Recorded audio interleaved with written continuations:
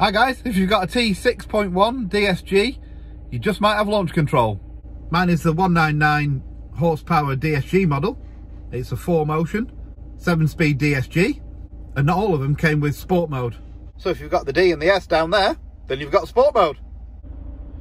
You're gonna press the traction control button, so that goes off. Gotta knock it into sport mode. One back. See the S1, left foot on the brake, right foot flat to the floor, launch control active, let your foot off. Yeah! Fastest man in the West. Have fun, and I'll see you later. And subscribe to my channel, guys.